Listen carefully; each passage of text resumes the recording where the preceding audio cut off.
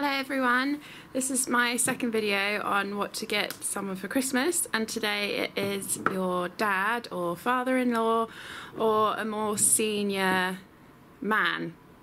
I always think that chocolates and alcohol are a good base for presents, and my dad loves whiskey, so I was going to get him some Famous Grouse and Toblerone, but I ended up finding non-edible presents, which is quite good. So I'll go right in.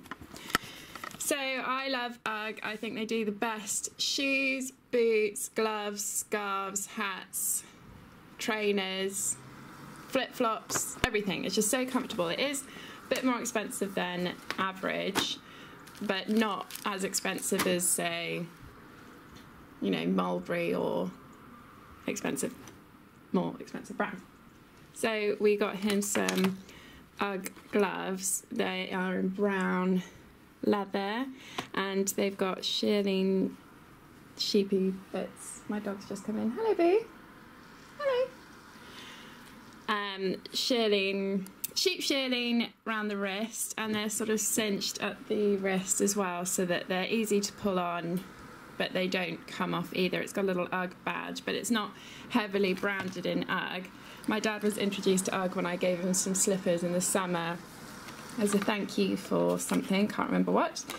And these range, I think, from maybe £90 to 160, but they'll last a really long time. I've had my UGG gloves for, well, ages, years, and they're so warm and they really warm up my fingers quickly. I don't have to wear them for very long. Sometimes I take them off actually because they're too hot. A pair of socks is always handy, I think, and a pair of good quality socks rather than just trying to get his sock count up, because he can just buy some cheap socks from any supermarket. So these socks are £10 each, and Alex gets these on a monthly subscription. But they had a pop-up shop in Selfridges, and I think they have their own shop in London somewhere, and Alex loves them. He says they're really good quality, and they come in different sizes as well, which is good, and they're quite long. I think you can get longer or shorter, but I thought this was fairly average. We got these in dark navy because my dad's not going to wear any sort of crazy colour socks, and it's got a cool logo of an English gentleman. This brand is quite new. I think it's only a year old, but Alex loves these socks. And my dad would never buy himself a pair of £10 socks. He would buy 6 socks for £10, so I thought that was a good present. Then we wanted to spend the same amount on my mum and my dad, and we'd spent a little bit more on my mum than my dad, so we had about £35 to £40 left budget-wise, so we were going to get him whiskey and Toblerone. But on Black Friday, this was reduced from £50, which I still think is a bargain, to £35, so I got it.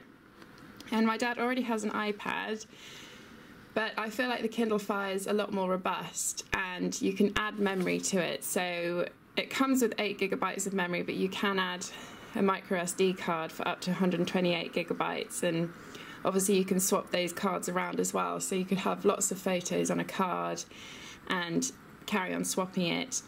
My dad also has Amazon Prime account, so I think he gets like TV programs and films and stuff which he can watch easily on here. It's much easier to read a book on here than it is on your iPad, I think.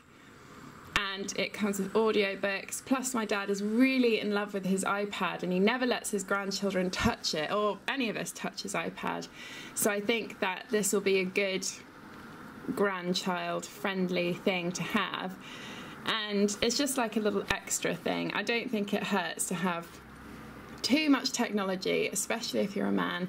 And I know my dad likes to play with things on Christmas Day, so that's quite good. And then from the dog, we got him this Pointless game, with a mini travel game. It was £8. And he likes watching this game.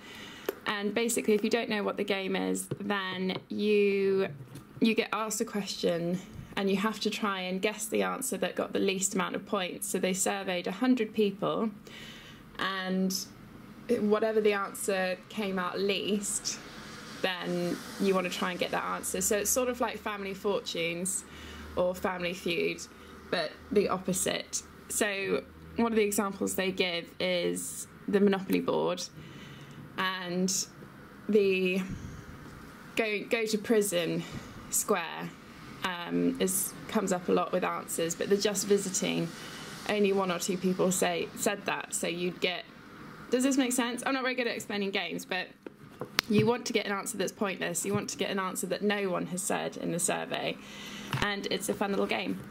So, oh, and I also got him a personalised Marmite pot because he loves Marmite, and so does my nephew, and my mum always complains that my dad eats my nephew's Marmite in the house. So I got my dad his own pot, and it says his name on it, and that was £5 from a Marmite pop-up shop.